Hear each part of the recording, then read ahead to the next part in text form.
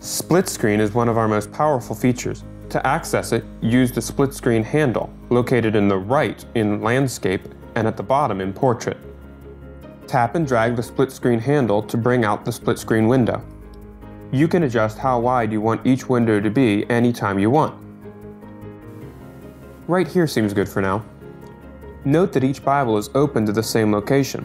As we pan through the text, the Bible on the right is synchronized with the Bible on the left. We can use this type of synchronization with other resources, with the resource guide, with our recently opened or favorite items. We can open our notes, highlights, or bookmarks, or we can open the full library. Let's open a commentary. Note that just like when we use the Bible, as we pan through the text, the commentary location updates on the right. And again, we can still adjust the window to be whatever size we want it.